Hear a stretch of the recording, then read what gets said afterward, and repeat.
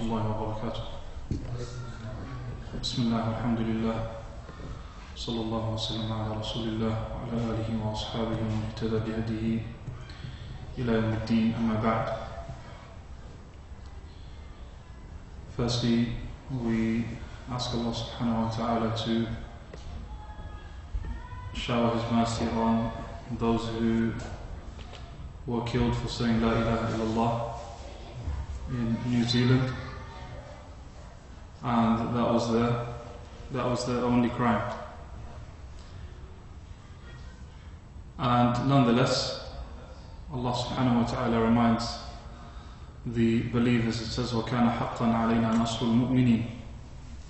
It's a duty upon us. Allah has made it an obligation upon Himself to give victory to the believers. And may Allah Ta'ala ease the suffering of all the Muslims around the world, because it's not new. It's not something that's new, or nor should it be surprising. Maybe it shook people more than it normally would, because things were very graphic and people were able to view what happened.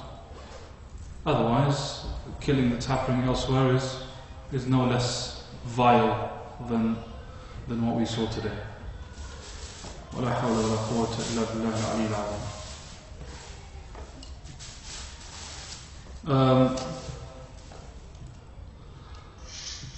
Moving on to our topic, we've spoken about the development of fiqh in the time of the companions and how it was transmitted to the time of the tabi'een and those who came after them.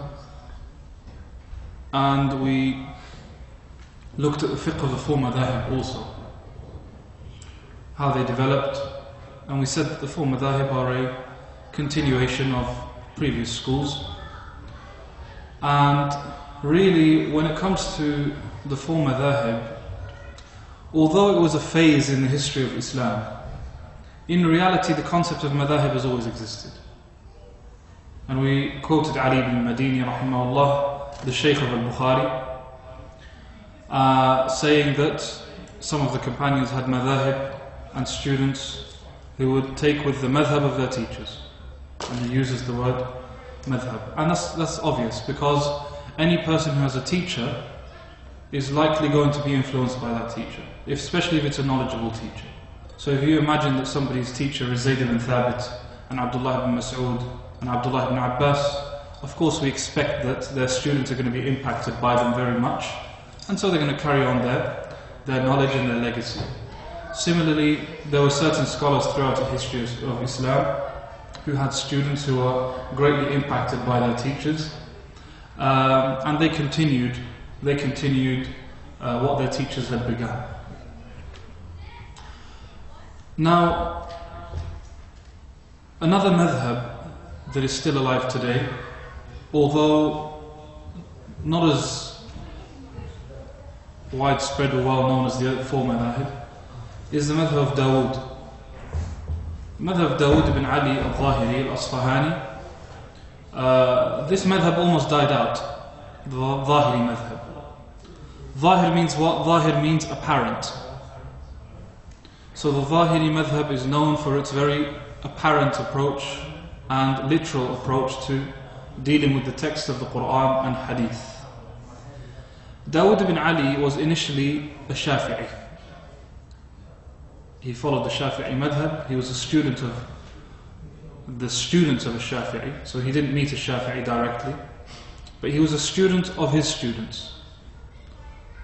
Abu Thawr, one of the greatest scholars of Islam, is one of the students of a Shafi'i, and Ishaq ibn Rahawayh, one of the greatest scholars of Islam, also one of the students of a Shafi'i. These two were teachers of Dawood ibn Ali. Dawood ibn Ali, as Imam al-Bayhaqi rahimahullah says, he says initially he was a strong defender of the Shafi'i school, but then later on he took the Zahiri approach. Later on he took a Zahiri approach towards dealing with fiqh, and throughout history some people have been impacted by this approach. It's a very easy approach, which is what make some people just want to follow it. It's just any Quran, authentic hadith, and we take it as they are. Don't go too much beyond it. Whereas when it comes to the fuqaha, especially the fuqaha of Kufa, they didn't find that sufficient. So the Quran has eternal meanings, the Sunnah of the Prophet ﷺ has meanings, and it's not just about understanding the words of the verses and ahadith, it's about understanding the meanings also that come with it. Because the Sharia is an eternal Sharia that remains until the Day of Judgment. And if we are just looking at the apparent words and not extending ourselves beyond that, then that will only take us so far. That doesn't mean that taking with the apparent words of the Quran and Sunnah is wrong. Not at all. In fact, taking with the apparent words of the Quran and Sunnah is the rule, is the general rule. Because the Quran is a clear Arabic tongue. بِلِسَانٍ عَرَبِيٍّ مُبِينٍ, with a clear Arabic tongue. So that means that the words of the Quran and the words of the Sunnah of the Prophet are to be understood as they come, as they are. Unless we have a reason to go against the zahir and we make ta'wil or tafsir, and we go with the metaphorical meaning or the non-apparent meaning. So this is not necessarily an incorrect method, and all scholars take with this zahiri approach. Every scholar takes with the zahiri approach, but just at different levels. This madhab would almost have died out if it wasn't for one man who gave life to this madhab and allowed it to continue till today. Although today it's almost a historical madhab, because not many people take it as an official school of thought, but many people are influenced by it. What's the name of this person who brought back to life the Zahiri madhab?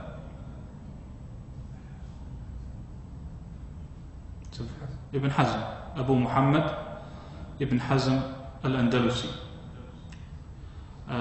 This man passed away 456 years after the Hijrah, if I'm not mistaken, 456, yeah. And he was from Andalus, Spain, modern day Spain. And he was impacted by the approach of Dawood al-Zahiri. He wrote two very important books. One of it is Al-Muhalla, a book which is filled with ahadith and verses, filled with reports from the Sahaba and Tabi'een. He often quotes the opinions of Dawood ibn Ali al-Zahiri, and it's a very important book in Islam. The famous Shafi'i scholar, who was Al-Izz ibn Abd Salam, says, I was not comfortable until I got a copy of two books, Al-Muhalla by Ibn Hazm and Al-Mughni by Ibn Qudamah. He said, when I got a copy of these two books, I was comfortable giving fatwa and speaking about knowledge, because these two are encyclopedias. These two books are encyclopedias. One is Al-Muhalla by Ibn Hazm, and the other is Al-Mughni by Ibn Qudamah al-Hanbali. The second book is Al-Ihkam fi Usul al-Ahkam. Al-Ihkam fi Usul al-Ahkam. This book is in Usul al-Fiqh. So Ibn Hazm has written in Fiqh, and he's written in Usul al-Fiqh. And these two are necessary components for any madhab. And this is why you don't find today the madhahib of the Sahaba. No one today says, I follow the madhab of Zayd ibn Thabit. We wish we could. But nobody has put the effort into compiling the fiqh of Zayd ibn Thabit and the fiqh of and his usul and so on, so that this school can develop and grow. It has happened through the school of Malik, but it's attributed to Malik, because Malik is the one who Allah willed for his opinion to be spread and his influence to spread. It doesn't mean that today we don't have the knowledge of the companions. The knowledge of the companions is with us today. The fiqh of the companions is with us today. Because as we said, knowledge is transmission. Abu Hanifa and Malik and Ahmad and Shafi'i would have been nothing if it wasn't for the fiqh of the Sahaba that came to them. Knowledge is what they took from them. So that's the madhab of Dawood ibn Ali al-Zahiri. So we've spoken about the four madhahib and this fifth kind of madhab. Of course, some scholars consider the Zahiri madhab to be nothing. So if Ibn Hazm or Dawood ibn Ali hold an opinion, they say this opinion is like non-existent. because they consider it to be an opinion that's not valid, not part of the mainstream opinions, which is questionable. Questionable. Why is it questionable? Because Dawud ibn Ali was a scholar. So if he's a scholar, then why should we rule him out and his opinions out?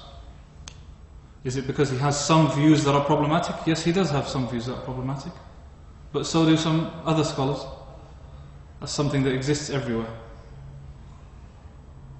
So that's not a reason to rule out a scholar as a whole and say his opinions don't count. His opinions don't count unless he agrees with it. That means his opinions don't count at all. If you say his opinions don't count unless he agrees with the mainstream positions, then that means his opinion doesn't count at all. So no, his opinions are scholarly opinions.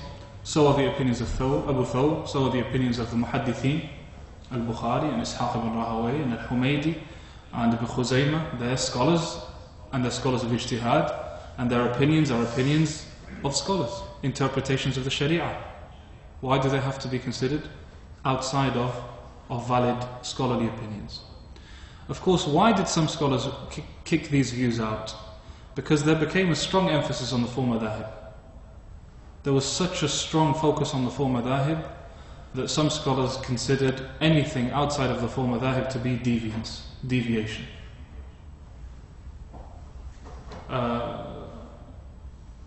Which has its problems, of course, because you're restricting knowledge like that. You're restricting knowledge. Some scholars were like this.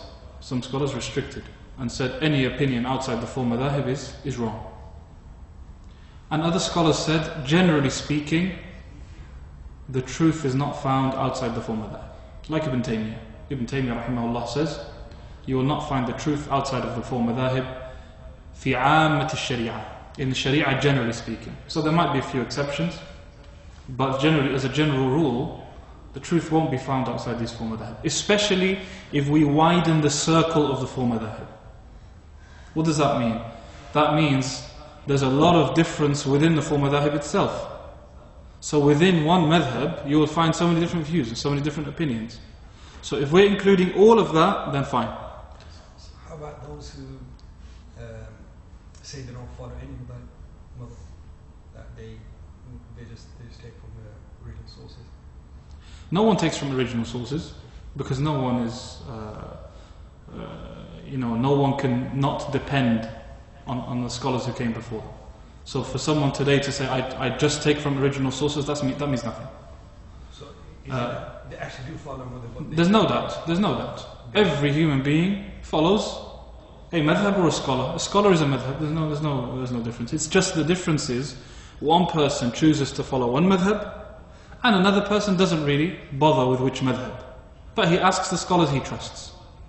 So either way, both people are following people of knowledge. This person chooses to follow one school, and the other person, he's not too interested in following one specific school, but he follows different scholars. And these people are different levels as well. Some of them are pure muqallid. He's a lay person, he doesn't have much of a strong background in Sharia. He has some basic knowledge of Islam, but not capable of looking at the scholars' opinions and their differences and their views and their arguments and weighing up. Such a person just makes taqleed. Just makes taqleed of a scholar, whoever he trusts. Could be one of the four madahib, or it could be a local scholar he trusts. Something like that. There's no issue.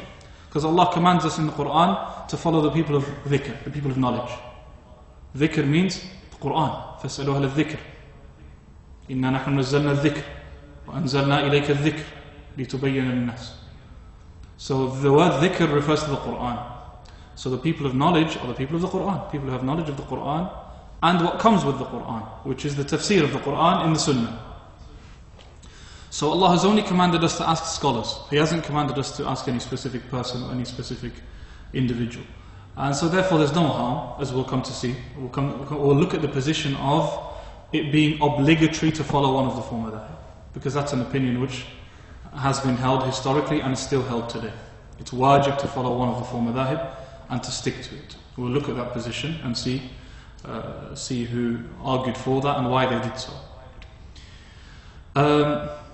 When it comes to, so we've looked at the madhab. When it comes to attributing ourselves to a madhab, attributing or before that, attributing opinions to a madhab. Not attributing ourselves, attributing an opinion. This is an important thing because sometimes people mistakenly attribute things to an imam. Why does that happen? That happens for a number of reasons. Firstly, taking knowledge from the wrong books. Taking knowledge from the wrong books.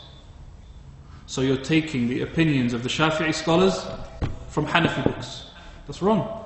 Hanafi books are not authorities in Shafi'i fiqh. Hanafi scholar, maybe he's an expert in Hanafi fiqh, doesn't make him an expert in Shafi'i fiqh. Maybe he makes an error when it comes to attributing an opinion to the Shafi'i school. And that happens a lot, by the way. Happens a lot.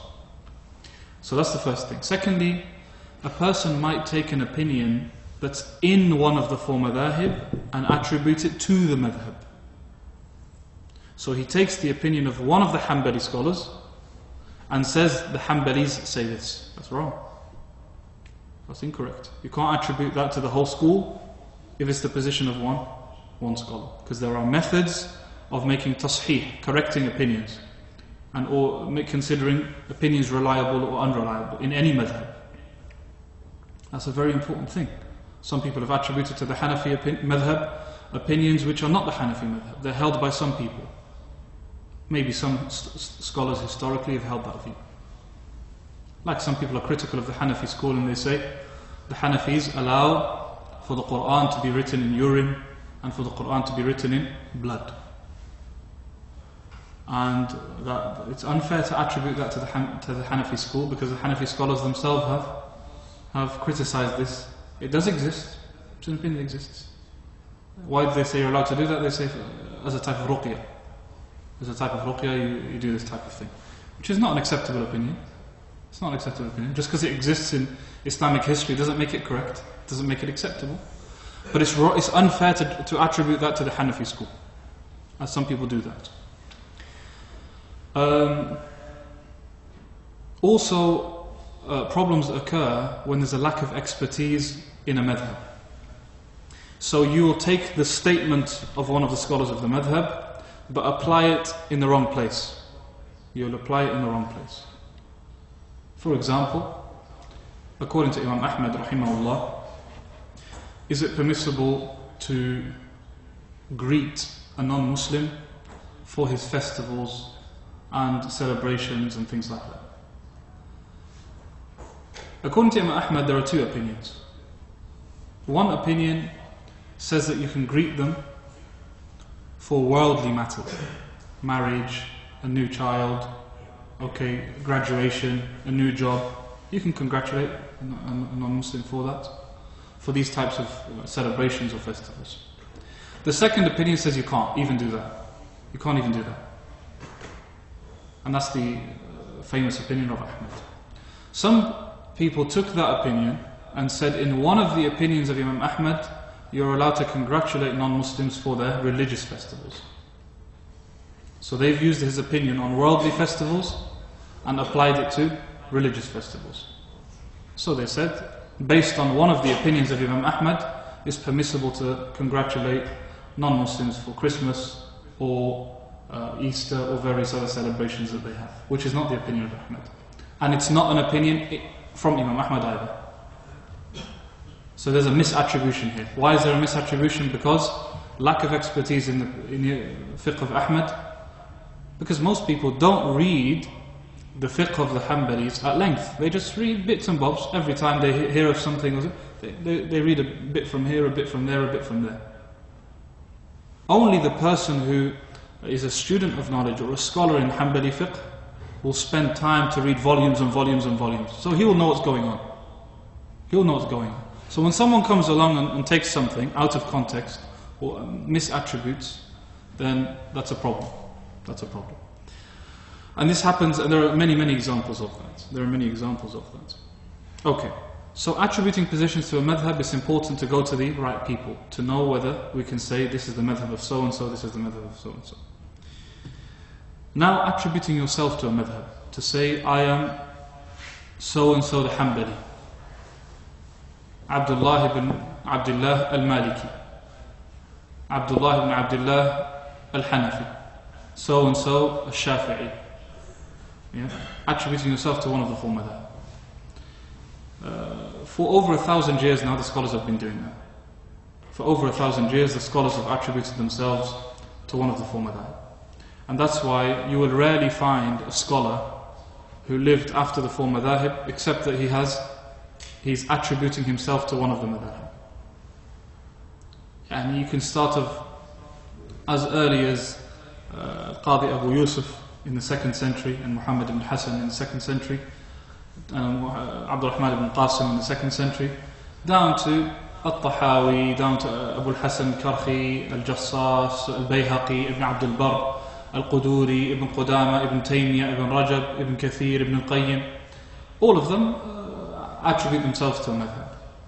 And there's no issue there whatsoever, because a person is not saying, I'm part of a new religion, but it's like saying, I was brought up following this madhab.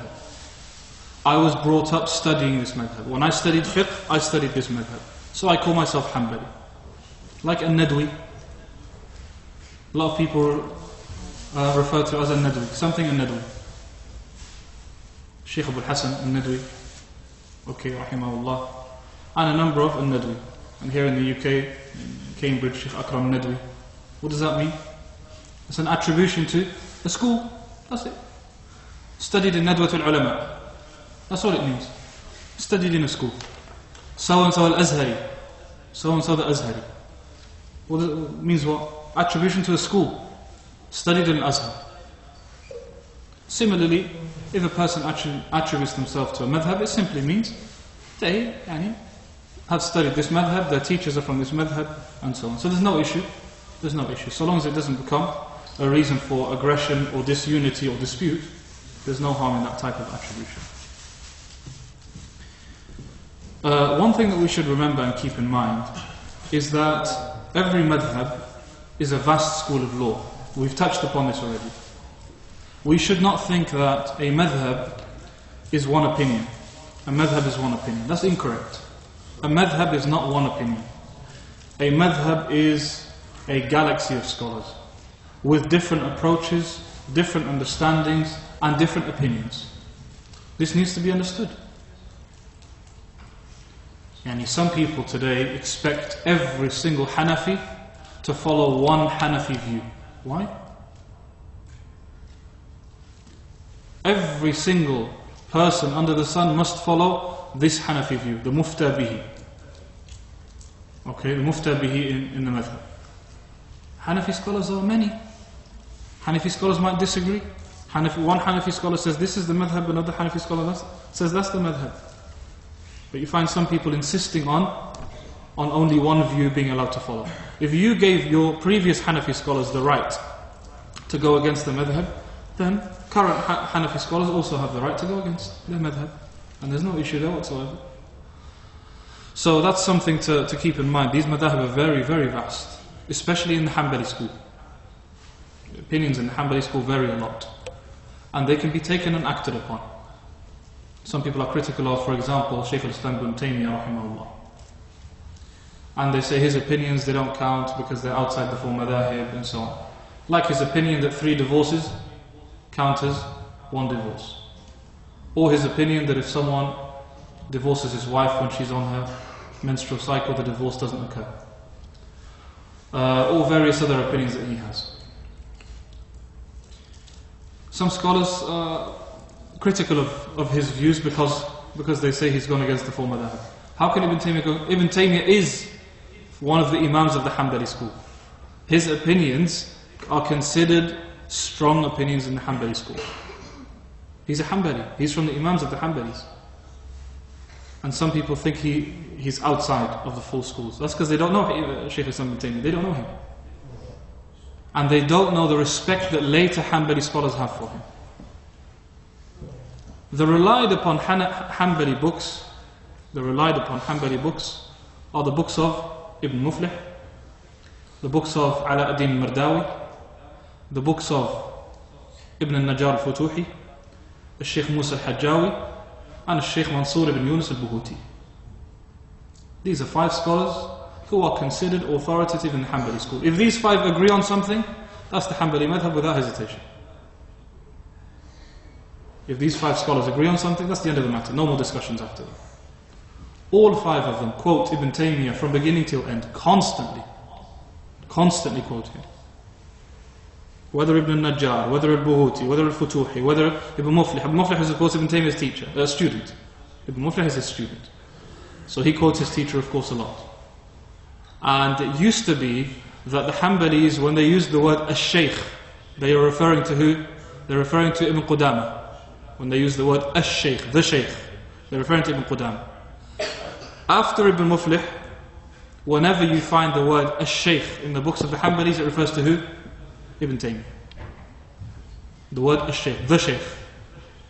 And that's a great, that shows that the Hanbalis hold Ibn Taymiyyah rahimahullah in great regard. Another Hanbali scholar who's very authoritative in the madhab is the Shaykh Mar'i al-Karmi. Shaykh Mar'i al-Karmi.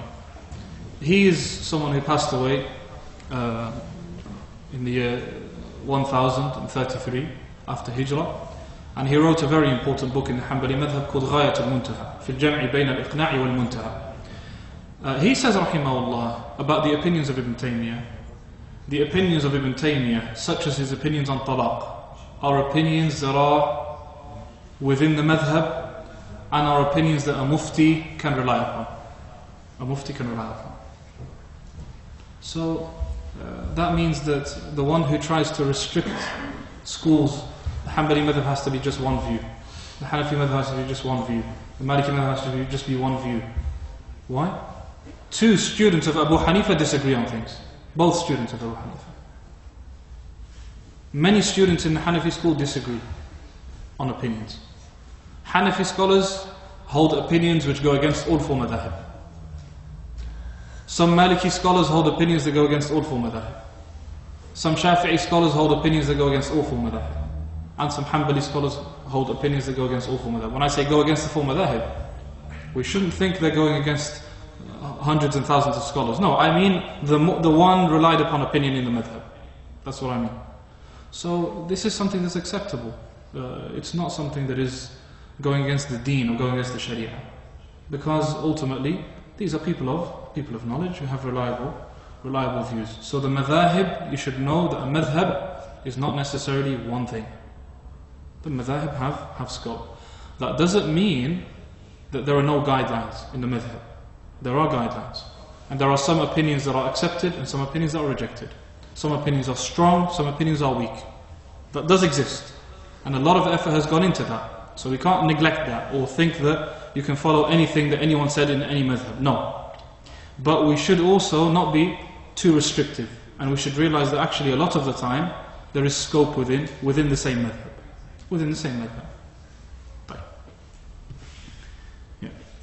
Do the new and contemporary scholars of these madhahibs abrogate some of the stuff that was there for centuries, perhaps because of lack of like differences in technology, etc.? Yeah. Do some of the opinions of contemporary scholars of any madhab abrogate the previous opinions of that madhab? Yes, they can. And that's happened throughout history. In fact, sometimes Abu Hanifa rahimahullah holds an opinion and the later students of the Hanafi school go against that opinion. And they say, we're going against this opinion. Why? Because change of circumstances. Change of circumstances makes us go against the position of Abu Hanifa. And similarly, today we have a change of circumstances. We're not living in the time of Al-Quduri, who lived 1,000 years ago. Not living in the time of Sahib al-Hidayah, 900 years ago. Not living in the time of Qadi Khan and Al-Kasani, etc. Over 1,000 years or 900 years, changes occurred in life. Changes occurred.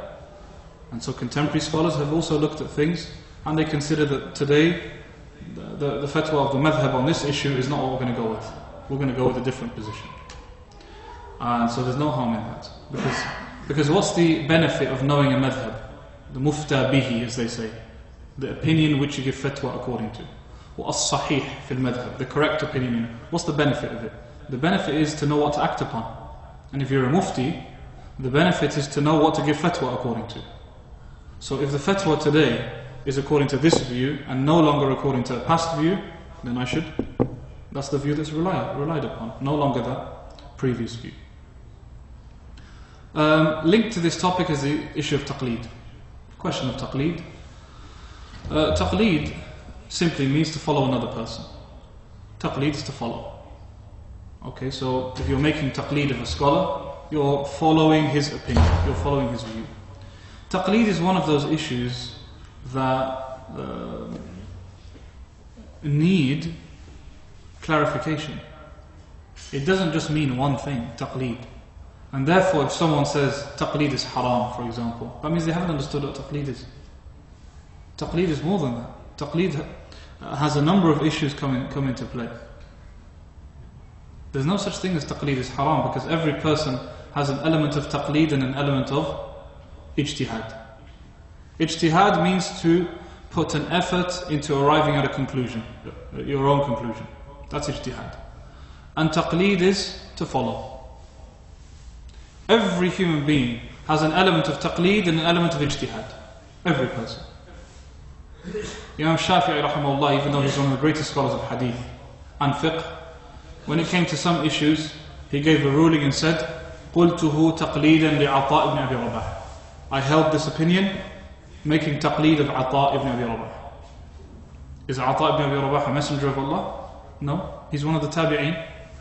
His opinion is not binding on the ummah. But Shafi'i is convinced with his view, so he took with his view. No issue. But at the same time, Shafi'i is capable of ijtihad. So someone like a Shafi'i, his work is mainly ijtihad, but sometimes taqleed. And that's why Shafi'i said to Imam Ahmad, قال إذا صح عندكم الحديث فأعلمنا. If a hadith is authentic, tell me about it, so that I can take with it. Because he knew Ahmad ibn Hanbal was greater in his knowledge of hadith than a Shafi'i. Even though Shafi'i is older than him, and a Shafi'i is his teacher. But he knows that Ahmad is the muhaddith of the time. So he says to him, if a hadith is authentic, tell me. نذهب إليه, so that we can take with the hadith. So what's that called? That's taqleed. He's relying on the opinion of Ahmad on something. Because we're human beings, we can't do everything. There's only so much that we can do. So where someone can put a huge amount of effort into researching an issue and coming to their own conclusion, alhamdulillah. If someone can't, then they simply follow a trustworthy individual. They should follow a trustworthy scholar. No problem with that at all. Some people will make taqleed 100%. And they have no knowledge of the Quran, no knowledge of hadith, no knowledge of usul al-fiqh, in order to be able to distinguish between what's correct or incorrect in terms of fiqhi issues. I'm not talking here about clear-cut issues. Clear-cut issues doesn't need taqleed. Salah is wajib, doesn't need taqleed. La ilaha illallah doesn't need taqleed. But we're talking about issues where there's some ikhtilaf, some difference. That's where you can attribute an opinion to a scholar on things that are ijtihadi. They're not clear-cut issues. Yani no one can say, for example, in the Maliki madhab, dhuhr is 4 rak'ahs. That's got nothing to do with madhab. Dhuhr is 4 rak'ahs is for the whole ummah. That's something that every Muslim has been acting upon from the time of the Prophet until today. There's no such thing as the Maliki madhab is dhuhr is 4 rak'ahs.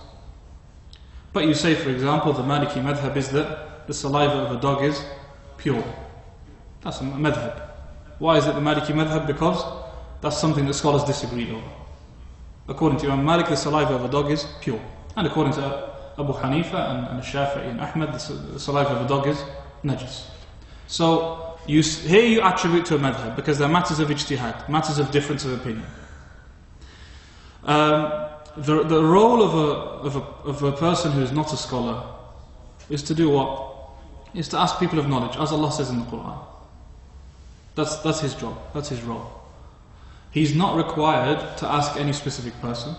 He simply has to ask someone who fulfills the description of being a person of knowledge. Trustworthy in his religion, trustworthy in his knowledge. That's it. That's all that is required. So his ijtihad is going to be what? His ijtihad is finding a suitable person. That's a form of ijtihad also. You're finding a suitable person. You don't just ask any person. You can't look at someone, he seems religious. He looks like he knows what he's talking about. Let me ask him. And then you practice your religion, your worship of Allah according to what this guy says. You don't know who he is. And he said, once Shaykh Muhammad ibn Salih ibn Uthaymeen rahimahullah, someone came up to him and said, Shaykh, I've got a question for you. And he asked him a question. He said, firstly, do you know who I am? He said, no. He said, but you look like a Shaykh. He said, how can you ask someone who you don't know who he is? A person could give you something that's completely false, incorrect. So the efforts of a non-scholar is not necessarily going to be to read up on volumes and volumes on issues so he can come to his own conclusions. His effort, his ijtihad is to find a trustworthy person of knowledge. And we do that just as we put an effort into finding the most appropriate doctors. We have our ways of doing that. Okay, qualification, experience, who trusts that person, do other scholars trust this guy, do all the different ways that we use for anything else we use with scholars. Yeah. So can you then at that point go to a different scholar of a different madhab, or do you have to stick to the madhab that you've followed? You don't have to stick to a madhab that you followed, and that's something that we're going to look at. You don't have to stick to a madhab that you followed because at the time of the Sahaba, if Abdullah ibn Abbas was asked a question, the person who asked Ibn Abbas doesn't have to follow Ibn Abbas till Yawm al-Qiyamah. He can ask Ibn Umar the next day if he wants to. And the next day he can ask Aisha if he wants to. Why did some scholars say it's haram to go against your madhab? Some scholars said that. They said that if you're following a madhab, you're following the Hanafi madhab. It is haram for you to follow another madhab. Why did they say that? They wanted to prevent people from messing about with the religion. They wanted to stop people from going from scholar to scholar to find opinions that suit them and find opinions that make life easy for them without justification, without valid justification. And if someone does that, which is called tatabbu' al-rukhas, following concessions, if someone does that, they end up not practicing the deen of Allah. They end up following what they want to follow, and then all they do is justify it with the opinion of a scholar. And that's prohibited by ijma' without hesitation. To do this, to go and find the opinions and justification for yourself is not permissible. So some scholars said people are doing this too much. People are doing this, and people are not following their religion properly, and people are jumping from place to place without any guidelines or principles. Therefore we say it's wajib to follow one of the four madhab. However, according to the Hanbali school and according to the Shafi'i school, and this is something Imam Nawawi rahimahullah has said, who is the Shaykh of the Shafi'iyya, and it's something that the majority of the Hanbali scholars say, and that's the madhab of the Hanabila, they say that it's not wajib to follow a madhab. It's not wajib to follow a madhab. So if you've started following the Hanafi madhab, and then you have a question, and in front of you is a Maliki scholar, he's there. Do we say you're not allowed to ask him because he's not Hanafi? No, you can't ask him, and you can take with his fatwa. Because Allah commanded us to ask people of ilm, people of knowledge. So if we've done that, it's fine. Is it permissible to stick to the same madhab? Yes, it is. Is it permissible to say, I just follow the Hanafi school? Yes, it's permissible to do so. Why is it not permissible? Just as if someone was living next to a scholar, one of the big... Imagine you're living next to Abu Hanifa, living next to him. And every issue that comes up, you ask Abu Hanifa. Is there a problem? Would someone have an issue with that? Why? There's no issue. Of course there's no issue. So if there's no issue in that, similarly there's no issue in someone saying, look, I know there are many scholars there, and I know there are many opinions there, but I'm not going to go into all these details. I was brought up Hanafi, that's what my family follow. Many scholars in our community are Hanafi. Yeah? Here in the UK, for example, they've turned it into Hanafi country. Jazakumullah khair. And it's no problem. Say that most scholars here are Hanafi. So I follow the Hanafi madhab on every single issue. Every problem I have, I follow the Hanafi school. No problem. Permissible. But is it fard? No, it's not fard. Is it permissible? Yes, it is permissible. And what are the benefits of doing so? The benefits of doing so is that number one, you're following a reliable opinion. Because the positions of the Hanafi madhab are positions of Ahl Sunnah, positions that are reliable, positions that many scholars have discussed and explained and clarified and proven, etc. So they're reliable opinions. So it's permissible. That's the first benefit. The second benefit is that it gives you structure and order. You don't fall into confusion. Sometimes you hear this opinion, you jump to that opinion. Another time you hear a different opinion, you jump to that opinion. Another time you hear another opinion, you jump to that opinion. That can cause confusion for a person. So to stick to one madhab makes life easy. It also helps you to be accurate with your knowledge. Because if you're always listening to 15, 20, 30 different views on issues, knowledge doesn't stick. It goes out the window very quickly. Because you don't know what to follow, what's right, what's wrong. Whereas if you're following a madhab, you know, look, mashallah, very nice of all these opinions. I just know this opinion. I know this opinion. This is what I know. So you have knowledge of a valid opinion. So it helps with knowledge. And this is why someone who wants to study fiqh should study through a madhab. Because a madhab gives you structure. A madhab gives you organization. A madhab gives you the ability to study something that scholars have put a lot of effort into. Hundreds of books have been written in all the four madhab. Fiqh, usul al-fiqh, explanations of hadith. The scholars of the four madhab have done a lot of effort, put a huge amount of effort into things. So if you study according to one of the four madhab, that gives you that structure to follow. So, yeah. What's the response to the people saying that the madhabs have divided the ummah, that the Muslim being distributed to four different madhabs, and they cite the fact that at the Haram 400 years there were four separate masallas, one for each madhab.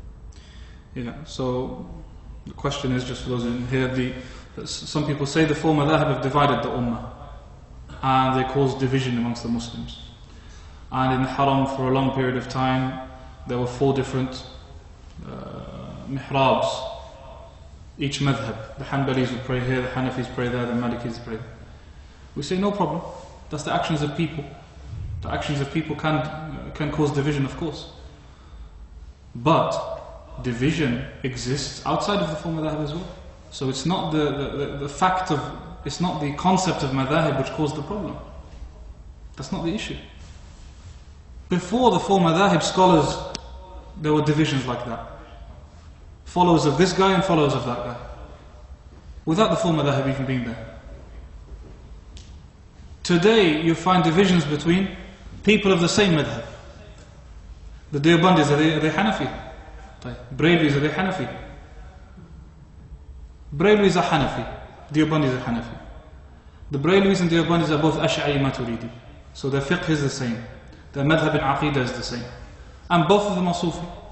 The Deobandis and the division between those two and the dispute between those two is strong. Is it because of madhab? It's not because of madhab. In some parts of the world, you find one teacher, whether in Algeria, whether in Saudi Arabia, whether in Morocco, one of the leading Salafi scholars, like this. This guy says, anyone who goes to his class doesn't attend my class. And the other one says, anyone who goes to his class doesn't attend my class. Both of them consider themselves to be Salafi, and both of them are considered to be from the scholars of and from the Salafi scholars of that country. So it's not about attributing that to a madhab. That's injustice. If you say it about the madhab, say it about this as well. It's not that. It's that people take things to an extreme. That's what the problem is. Human beings take things to an extreme. And because people take things to an extreme, division occurs because of that. Divisions occur because of that. And as I said to you, division occurred before the four madhab. So how does it make sense to attribute it to the four madhab? However, it would be accurate to say that those who are extreme in following their madhab, then they have been responsible for some division. Yes. Just as those who are extreme in following a madhab in aqidah, or a madhab in tasawwuf, or a madhab in whatever it is, a group, a sect, a movement, could be a modern day movement. Modern day movements, there are disputes between them. They could be from the same madhab.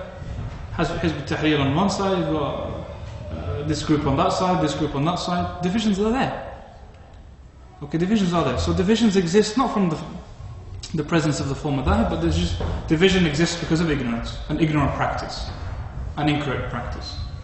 Otherwise, as we said, the four madhab have existed and been accepted by the scholars of Islam from 1,200 years ago till today. If Allah saw that this was falsehood and misguidance, Allah would not have allowed for something to flourish in this way amongst the ummah, and for the ummah to accept it in this manner. So it's important to have some balance in this issue. Finally, before the adhan, as we said, we've already looked at the issue of the obligation of following a madhab, and we said some scholars argued this for practical reasons. However, most scholars disagree. Most scholars disagree with this idea that you have to stick to one madhab on every issue. They disagree with the idea. They might think it's recommended, some of them. Some of them will say it's permissible. Some of them say it's practical or it's recommended for a student of knowledge who wants to study fiqh. But to say it is haram to go against a madhab, that needs proof. And if there's no proof that is strong enough to prove that, then we can't. That can't be something that's binding upon the ummah. And I think this is one of the most balanced opinions, which is the position held by many Hanbali scholars. That doesn't say following a madhab is haram, like some minority of people have said, nor does it say that sticking to one madhab is fard, and at the same time it doesn't allow for people to simply sort of mess about with the religion and jump from place to place without any rules.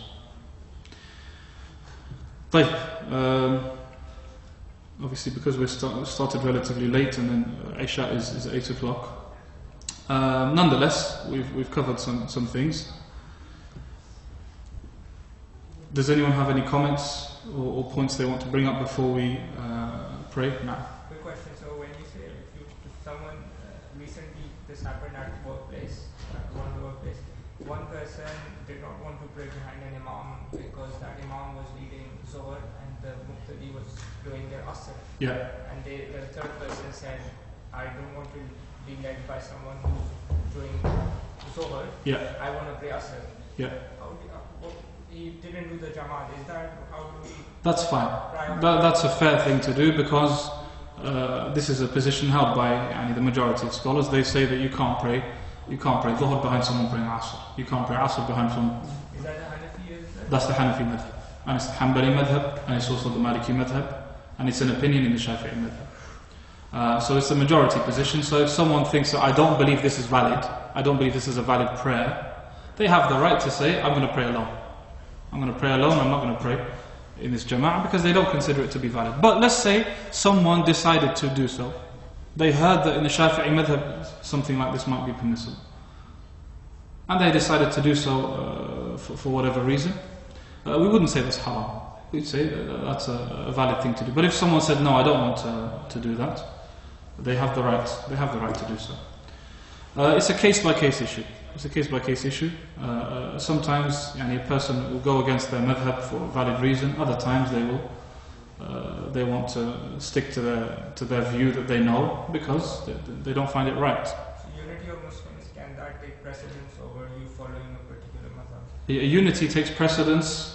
Does it? Unity does take precedence. However, someone praying alone doesn't mean that he's disuniting people. He's praying. He's praying alone. If following something which is not compulsory leads to disunity, then we say no, don't do that, and keep people united. But not every difference of opinion is disunity.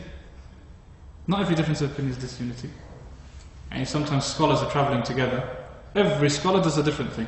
This one combines, that one doesn't combine, this one shortens, that one doesn't shorten, this one shortens at the airport, that one shortens when he gets there, that one. They are different things. Doesn't mean they have to fight because they have different views. Not necessarily. Sometimes different views does cause disunity, so that has to be kept in mind. Sometimes different views doesn't cause disunity, so in that case, let people do what they wish. Sisters, do you have any comments?